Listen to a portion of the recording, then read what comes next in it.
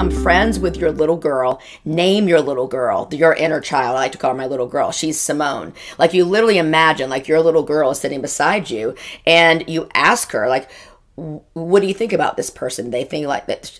Would they be a good guest on the show? You think people, what do you think about her? What do you want to have for dinner tonight? Hey, what do you think? And really become friends with her again is a great way to actually begin to train the nervous system that you can slow your roll, check back in with yourself. And because when we really get in touch with our heart and really touch into our feminine intuition, there's something that happens when this gets ignited, and this gets ignited.